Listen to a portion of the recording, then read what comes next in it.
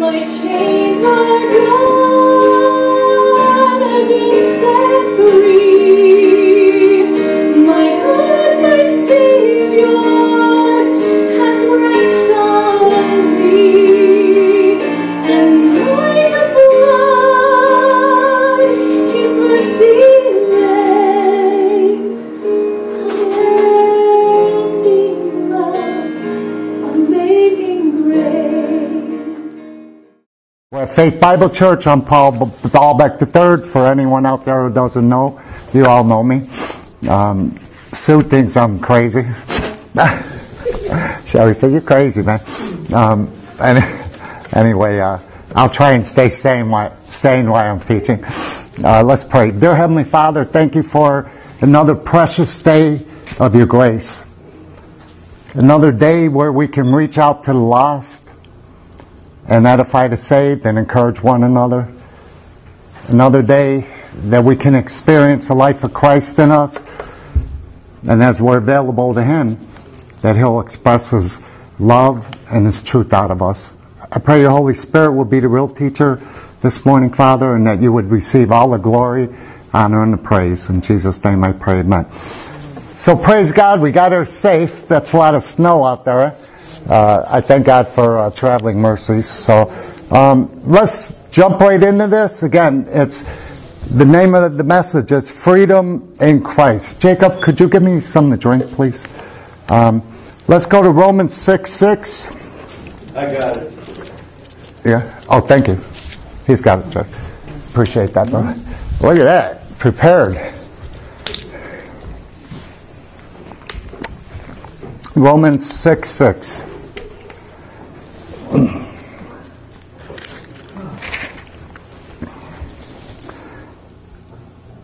Paul tells us, the Holy Spirit actually through Paul tells us, knowing this, Paul wants us to know something, right? And he's writing to believers. This isn't an unbeliever. Knowing this, that our old man, that sin nature, who we were in Adam, is crucified with Him, that the body of sin might be destroyed, that henceforth we should not serve sin. Now, some people take this verse because the way it's in this translation, it says that the sin might be destroyed. I want to show you, what is the pastor always say? Compare Scripture with Scripture, right? So you learn the meaning. This doesn't mean the sin nature isn't there. The idea in the Greek is its power has been broke over us. That sin nature. Go to Hebrews 2:14 and I'll show you what I'm talking about. Hebrews 2:14.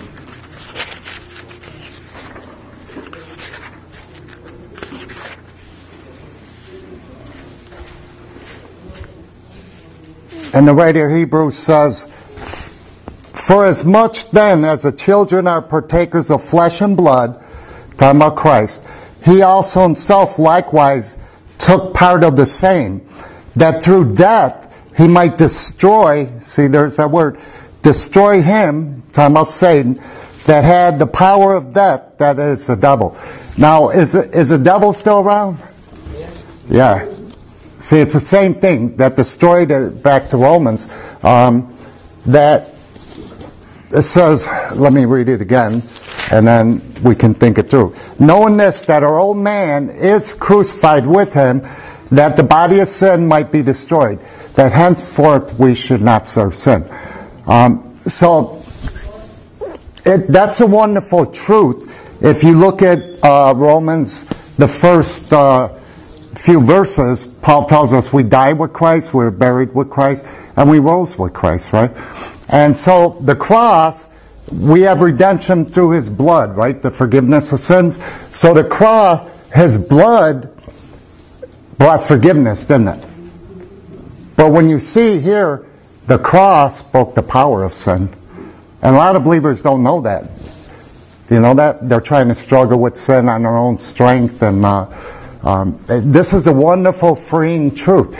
That we've been delivered from the dominion of darkness, right? The kingdom of darkness. And the moment we trusted in Christ and placed into the kingdom of light, right? God transferred us. And so, go to verses 9 through 14. Romans 6, verses 9 through 14. Let me take a drink of water. Again, you see Paul knowing. You got to know some stuff. How do you get to know these truths? Bible study, right?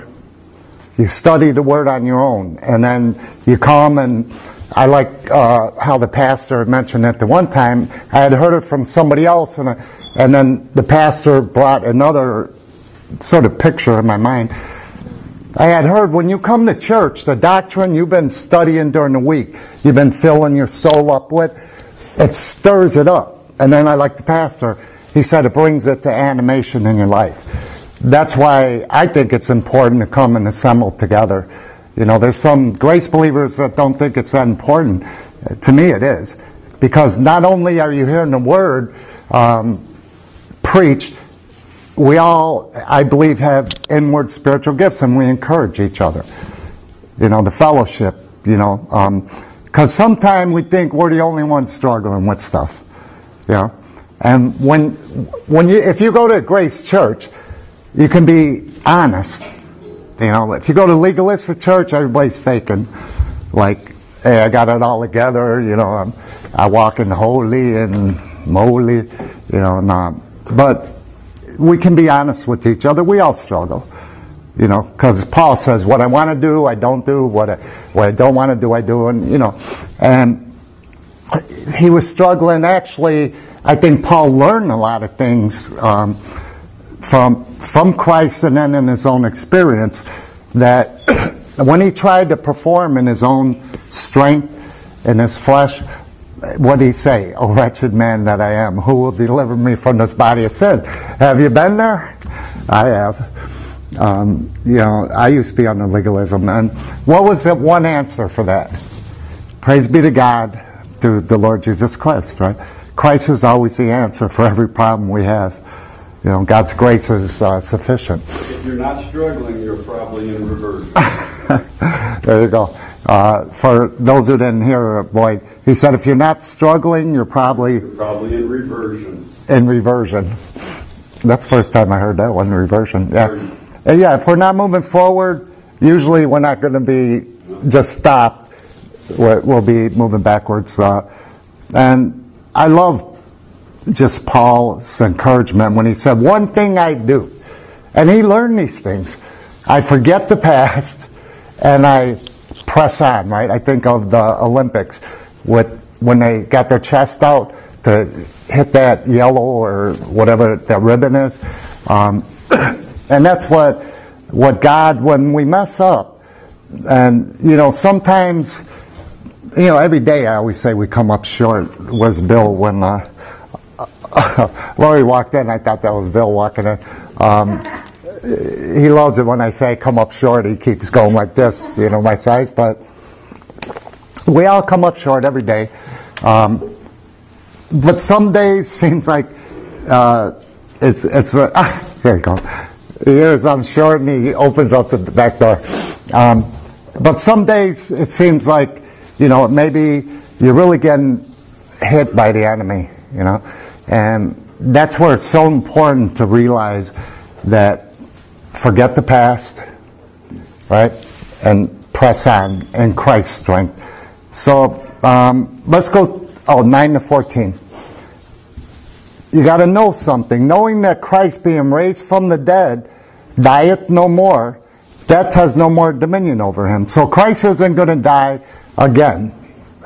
It's finished, right? It's completed. His purpose for his death, he finished his goal. You know, I think Christ, when he said for the joy, you know, he endured, I'm trying to think of the verse exactly, even death on the cross. Christ knew his purpose, why he came. And, you know, I think about us. Do we know our purpose while we're here? Yeah. And I think our purpose is worship, Romans 12:1. In view of God's mercies, His loving kindness, His grace, I think, offer your bodies as a living sacrifice, holy and acceptable unto God. This is your reasonable, logical act of service or divine worship. That can be translated.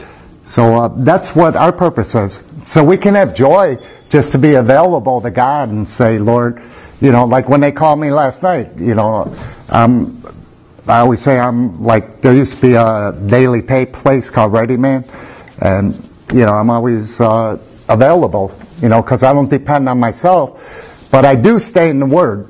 So when you're in the Word, you're pouring it in you, and then it's going to pour out to those around you. So we got to know some things, right? So verse 9.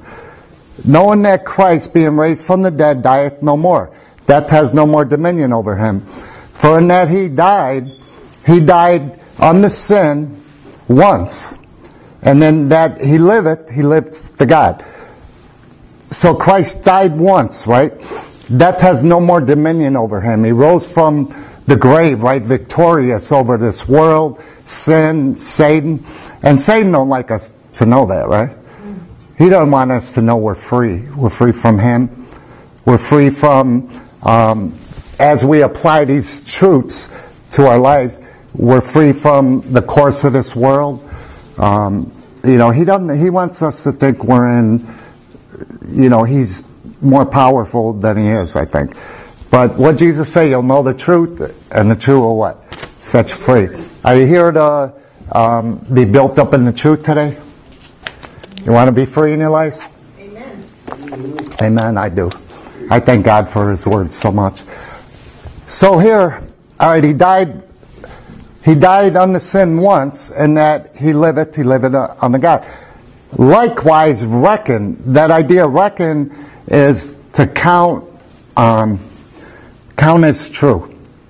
If you go back to the first verses in this chapter,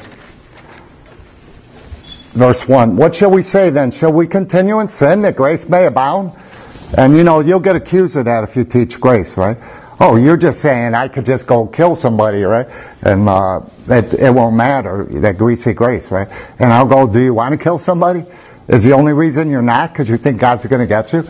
I don't want to kill anybody, do you? You kind of flip them around on them, right? But that's a fleshly response to grace. And what's Paul say? God forbid, or never, never, never. How shall we that are dead to sin live in it any longer, live under its influence? Know ye not that as many as us were baptized, what's that word mean? Identified or placed into. The King James translators, they didn't translate this word. They, what do they call it? Transliterated it.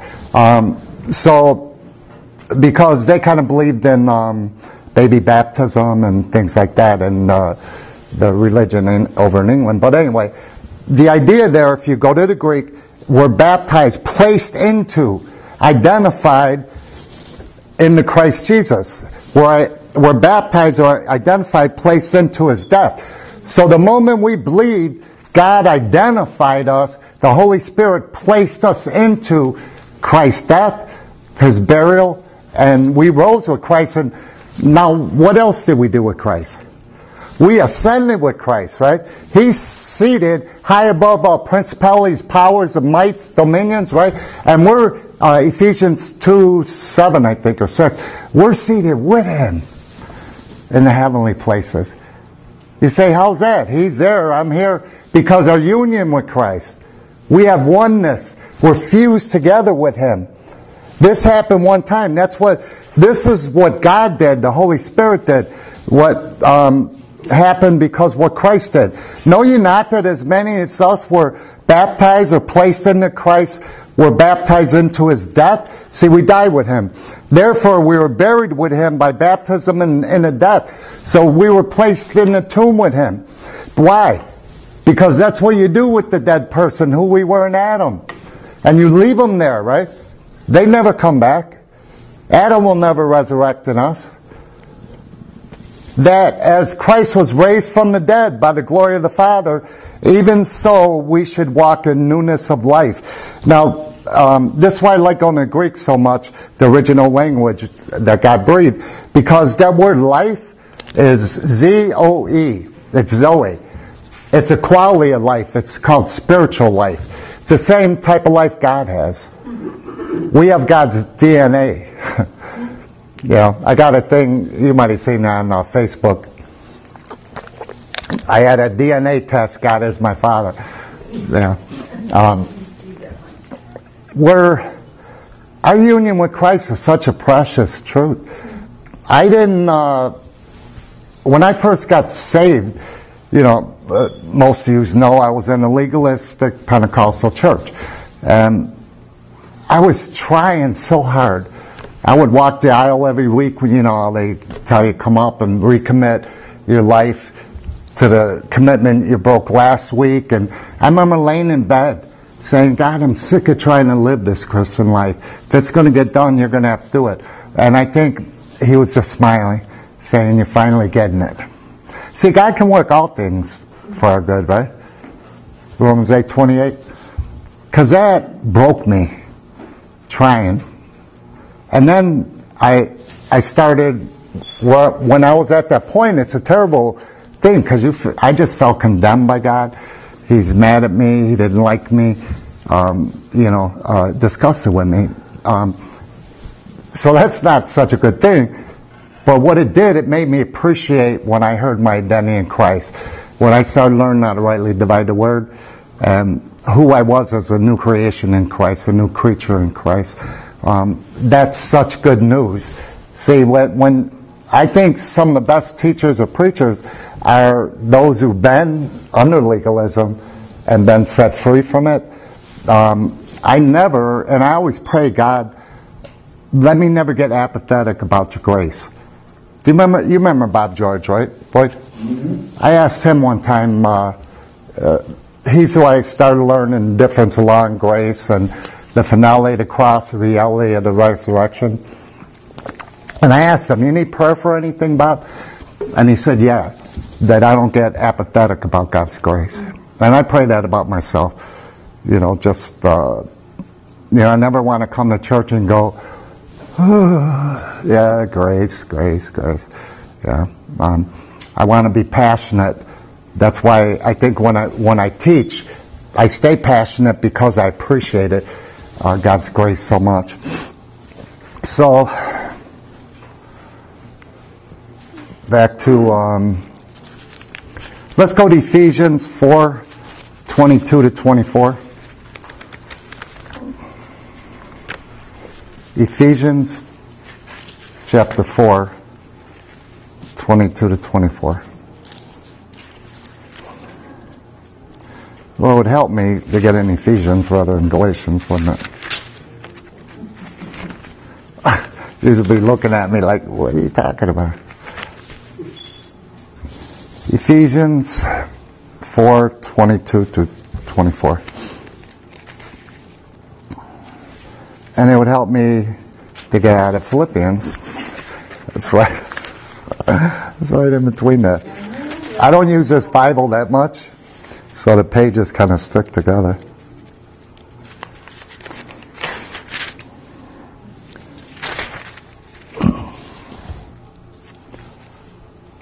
Now Paul, it's the same truth that he's talking about in Romans 6.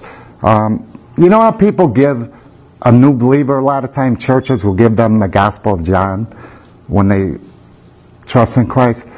They should give them Romans. Romans is a handbook of salvation. You see eternal security there. But also in Romans you see the mechanics of the Christian life. It's all the basis for what Paul builds everything else on. So he says, that you put off concerning the former conversation of the old man, which is corrupt, according to deceitful lust. You see that sinful nature is always there, and Paul actually tells us that it gets slicker in your life, because sometimes you're learning things, you're growing, So it gets a little bit more subtle where it tries to get them claws in. And he says, put it off. And, well, if you're going to put it off, then what do? And be renewed in the spirit of your mind. What does Paul tell us in Romans 12? Don't be conformed to this world, but be transformed how? By the renewing of your mind. How is your mind renewed? Through God's Word. Because that's where God speaks to us. And the Word of God, it energizes us. It works in us. You know, and that's how God, He's working in us through His Word to what? It's God who's working in you both to will and to do according to His good pleasure. And He says, be renewed in your mind, and that you put on the new man, which after God is created in righteousness and true holiness. So you see, the old man is just corrupt. That's sin nature. Till the rapture, it's in these bodies. Okay, it's not that your body is evil, because God says offer your body as a living sacrifice, right? But until the rapture, there's a sin nature, and there's that struggle. You ever notice when you want to get in the Bible study and things, you start thinking about other things? You got to do this, you got to do that. Yeah, that's the flesh. Because, you know, God's Word is light, right? It's light. And it will expose where the flesh is trying to have them little holes. You know, and so the flesh don't want to be exposed. It wants to be corrupt, you know. But praise God, He shows us, and not to condemn us, He wants to free us, right? And we need to know our identity in Christ. Because you look at there, and put on the new man, which after God is created in righteousness and true holiness. What does Paul tell us? That He who knew no sin, Christ, became sin for us. Why? That we might become the righteousness of God in Christ. If you're a believer, you're the righteousness of God in who you are inwardly as the new creation. But like I said, we're housed in old bodies. That's why I look so forward to the rapture. One thing, no more pain, right? Yeah, Mary probably with her leg and things, back, and me, you know, I got some. But I look forward for that too. But there won't be that struggle. All we'll do for eternity is just want to serve Christ. There won't be that struggle. But this is the only time, Kirk, would you say this, while we're on this earth, that we can glorify God like probably not, we won't even be able to do in heaven. Because with that struggle and our weakness, what Christ's power is made manifest, right? So, you know, when people see Christ in us, working in us, through us, that's testimony to, they see His resurrected life in us. You know, that's why we want to apply this word. It's not just, you know, even James said, you know, don't just be a hearer, but be a doer, you know. And that, I think that's transdispensational. God always wants us to do His will. You know, the thing is, under grace, He's not punishing us if we don't. But He desires us to, because you know why? God's will is always the best, isn't it? Remember Father Knows Best, the TV show for all you oldies but goodies? Father knows best. God's will is always good. Yeah, and He wants us to be rejoicing, right? Rejoice, Paul said. Again, I say rejoice, right? The Lord is near. And when I look at that, I think, well, one thing, He's near, He's in us by His Spirit, right? But also, you keep life in perspective as you look for the rapture, because you're thinking of eternal things, you know, and we're going to go one day. And so that's why Paul says, redeem the time, you know, while we're here. Let's go Colossians 3, 8 and 9, or 9 and 10, I'm sorry. Colossians chapter 3.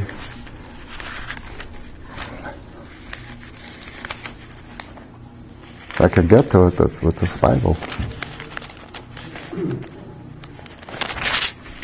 Colossians 3, 9 and 10.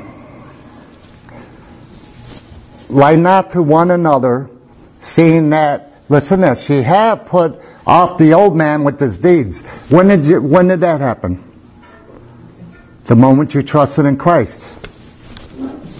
Your old man was crucified. That's in nature. We're no longer in Adam. Sometimes we act like it. You know, you say, well, I'm not doing the things I used to.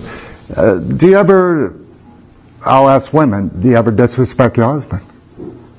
Get a little cocky or loud with them? Or husbands, do we love our wives all the time?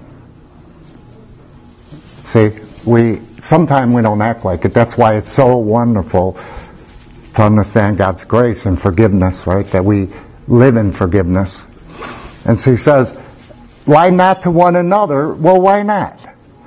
Seeing that you have put off the old man with his deeds. And listen to this, and that put on a new man, that's who we are, which is renewed in knowledge after the image of him that created it. So again, Paul's reminding us, have our minds renewed, right? Because God keeps reminding us of who we are in Christ. As you study Paul's epistles, because you won't find the body of Christ you won't find the church called the body of Christ outside of Paul's epistles, will you? I bet somebody $100,000. And they'll say, oh, there's church. Oh, yeah, there's churches. In Acts, Stephen said the church in the wilderness, right? Or Christ talked about, I'll build my church on this rock. That was that kingdom church that believed that Christ was Messiah and King, right? See, there's church, but not the body of Christ. Because it wasn't until Christ saved Paul, in Acts chapter 9, that the body of Christ began. What does Paul say in 1 Timothy? That he was saved as a pattern for those who would believe after, right? So, we find Paul, and in his epistles, that whole body of truth that's to the body of Christ and the dispensation of grace, right? You know how blessed you are to know that? You know, in church this morning, you know where most churches are going to be? Either the Old Testament, or you get a little Pentecostal, you'll be in the book of Acts, early Acts, you know, signs and wonders. Or they'll be in, a whole lot of churches will be in Matthew, Mark, Luke, John. And that's cool to teach from there if you teach that Christ, he said, I didn't come to do away with the law, but to fulfill it, right? So in his early ministry, he was born of a virgin, born under the law, and he's teaching under the law. So when you're reading in Matthew, Mark, Luke, John, now if you read it in context and know, it's profitable, right? But if you think them instructions are to you in the body of Christ, you're going to be confused. Because what does Paul say in 1 Corinthians 15, I think 37? I give you the commands of Christ. So in the dispensation of grace, why do you think I'm in these Paul's epistles this morning? Though I study the whole Bible, because we should. You don't just study Paul's epistles. But just know the context, like when you're studying Genesis or Exodus, Leviticus, what's the context? It's about the nation Israel and the law, right? In Exodus. Anyway, let's go to Galatians 5:18, a couple books back. Galatians 5:18. We're going to go to 18 first, and then 16 for your notes.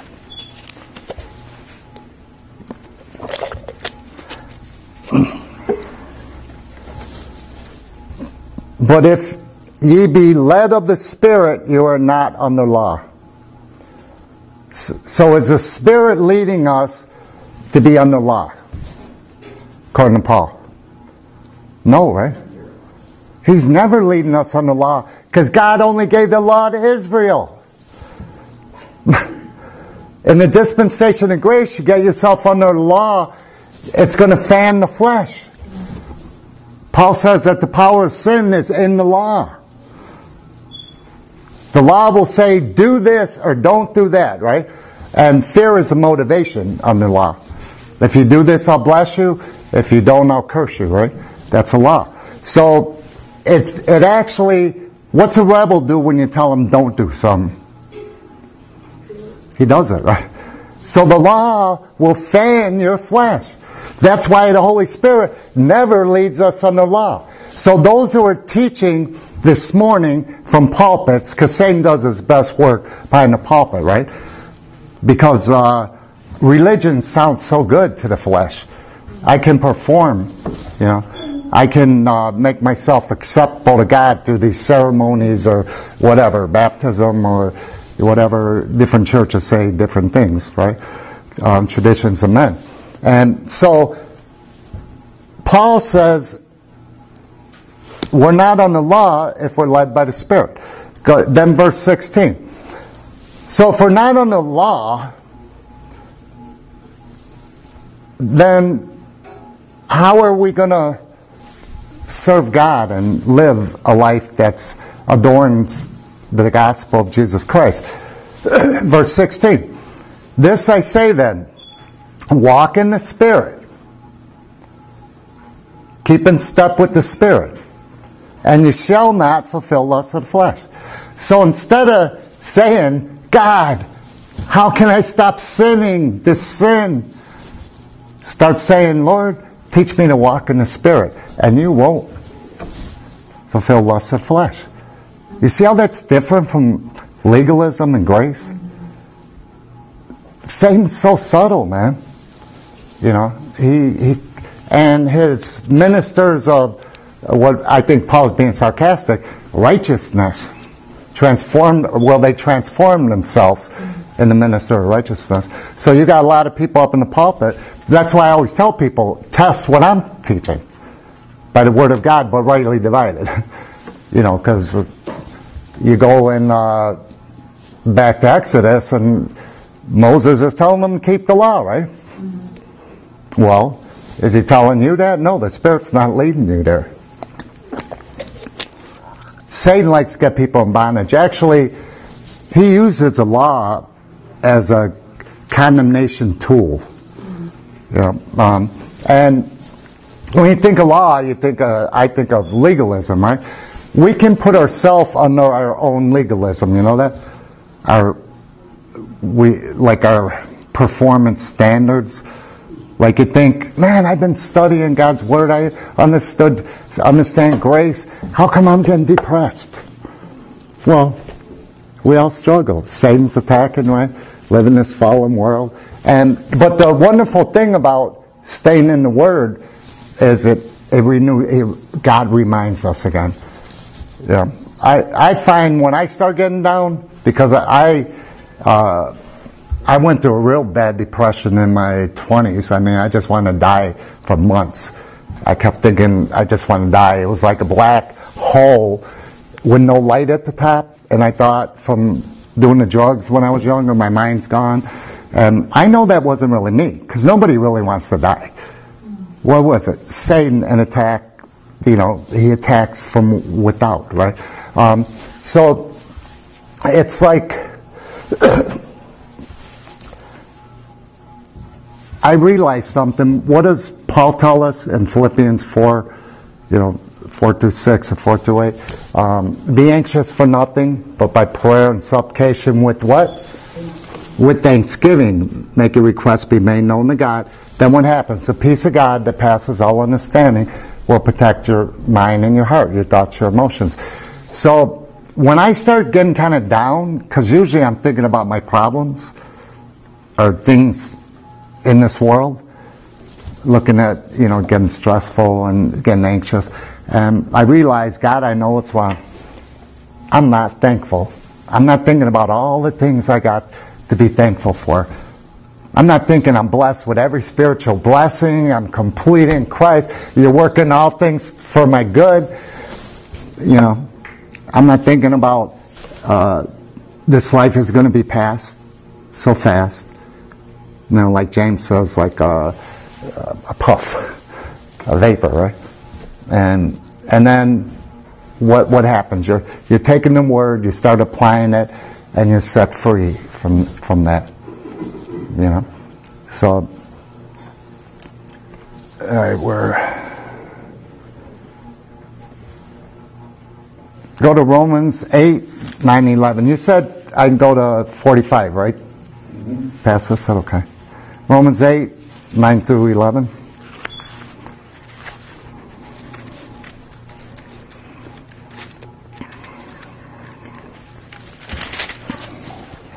Romans 8, 9 through 11.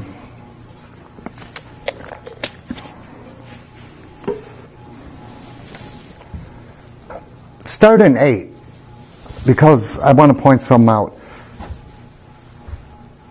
How many times have you heard, I know I've seen it, and I see it on Facebook, people think they're sharing the gospel, and they're telling people, you need to commit your life to Christ, turn from all your sins, commit your life to Christ.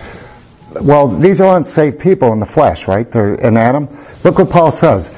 So then, they that are in the flesh cannot please God. If you're unsaved, you can't commit your life to God. Now, when you're saved, you offer your body as a living sacrifice, right? We should, out of gratitude. But he says, but ye are not in the flesh, now talking about believers, but in the Spirit. If so be that the Spirit of God dwells in you. Now if any man have not the Spirit of Christ, he is none of his. And I want to point, Scripture will always deal with error. They will expose it. I was taught in the Pentecostal, I love Pentecostals. That was my experience. And they used to say, you get Jesus, then you seek for the baptism of the Holy Spirit. Well, I'm always going up when it's happening, but I wouldn't fake. Like, I remember the assistant pastor laying hands on me and saying, oh, I can see the Holy Spirit all over you.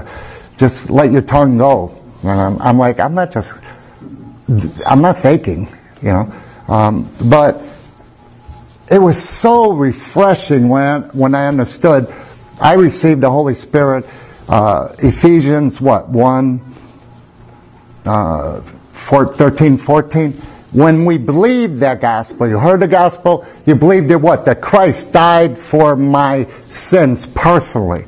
I trusted, and he was buried, and he rose. I received the Holy Spirit. I was sealed with them until the day of redemption. That means we're guaranteed the rapture and going to heaven. I was complete in Christ, but you know what it is? You don't know what you got in Christ when you first get saved, right? And so, what's Paul saying? If Christ be in you, in verse 10, the body is dead because of sin, but the Spirit is life because of righteousness. But if the Spirit of him, that's Christ, that raised up Jesus from the dead dwells in you, here's the secret. I say secret because a lot of Christians don't know about it. He that raised Christ from the dead also will quicken or give life to your mortal bodies by his Spirit that dwells in you.